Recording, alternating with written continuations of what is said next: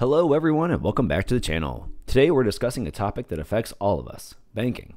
Have you ever wondered how banks make money? Well, you're in the right place because that's exactly what we're going to be exploring in today's video. But first, if you enjoy this video and in this kind of content, please feel free to like the video and subscribe to the channel. Now let's get into it.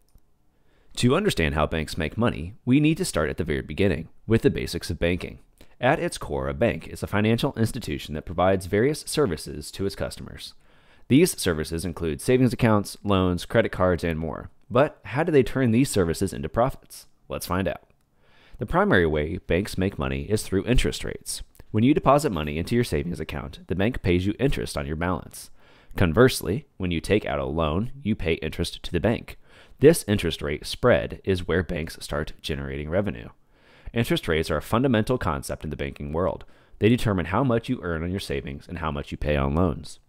Banks set these rates based on a variety of factors, including the Federal Reserve's policies, market conditions, and their own business strategies.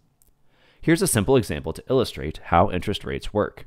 Imagine you deposit $1,000 into your savings account with a 2% annual interest rate. At the end of the year, the bank will pay you $20 in interest. On the other hand, when the bank lends that $1,000 to someone else at a 5% interest rate, they earn $50 in interest. The $30 difference between what they pay you and what they earn is the bank's profit. But interest rates aren't the only way banks make money. They also charge various fees and penalties. These fees can include account maintenance fees, overdraft fees, and ATM withdrawal fees. These fees may seem small, but when you consider the millions of customers the banks have, they add up to a substantial revenue. Another significant source of income for banks is through their investment services. Banks often manage investment portfolios for their clients. They may invest in stocks, bonds, mutual funds, and other financial instruments on behalf of their customers. The bank charges fees for these services and may also earn a percentage of the profits generated from investments. Investment services provided by banks can be an attractive option for individuals who want professional management of their investments. However, it's crucial to understand the fees associated with these services and compare them to other investment options. Mortgage lending is a crucial part of a bank's revenue stream. When you take out a mortgage to buy a home, the bank earns money through the interest you pay on the loan. Mortgages can span decades, and the interest accrued over that time can be substantial for the bank. Beyond the main sources I've mentioned, banks also make money through other avenues. They may engage in proprietary trading, where they invest their own money in financial markets. Additionally, some banks offer insurance services and charge premiums for coverage. Banks diversify their revenue streams to reduce risks and ensure profitability in various economic conditions. As banks expand their services, they often enter into partnerships with other businesses. For example, many banks have partnerships with retailers to offer co-branded credit cards. When you use these cards, the bank earns a percentage of each transaction, and this can be a significant source of revenue. Furthermore, some banks generate income through their international operations. They provide services such as foreign exchange, trade finance, and international wire transfers. These services often come with fees and exchange rate spreads, contributing to the bank's profitability. In recent years, digital banking has also opened up new opportunities for banks to make money. Online banks have lower overhead costs than traditional brick-and-mortar institutions. As a result, they can offer competitive interest rates on savings accounts while still earning a profit. Lastly, let's not forget about the power of data. Banks collect vast amounts of data about their customers' financial habits and behaviors.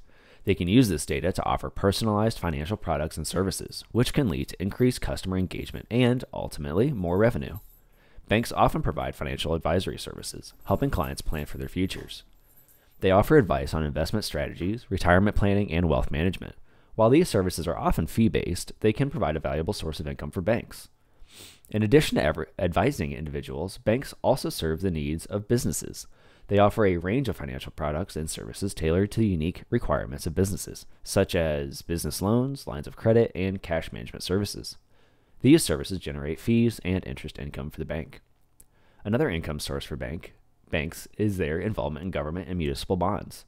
Banks often underwrite and facilitate the sale of these bonds.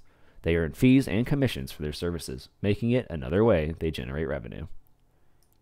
Some banks even offer estate planning and trust services. They act as trustees, executors, and administrators of trusts and estates, charging fees for their fiduciary roles. This can be a lucrative area for banks, especially for clients with significant assets and complex financial situations. As we've seen, banks have a multitude of revenue streams, making them highly adaptable to changes in the economic landscape. Whether through traditional banking services, investments, partnerships, international operations, digital innovations, data utilization, financial advisory, business services, government bonds, or trust services, banks have a diverse toolbox for generating income. So there you have it. Banks make money through a combination of interest rates, fees, investment services, mortgage lending, partnerships, international operations, digital banking, data-driven strategies, financial advisory, business services, government bonds, and trust services. The next time you visit your bank or use their services, you'll have a better understanding of how they generate their profits, mostly through fees.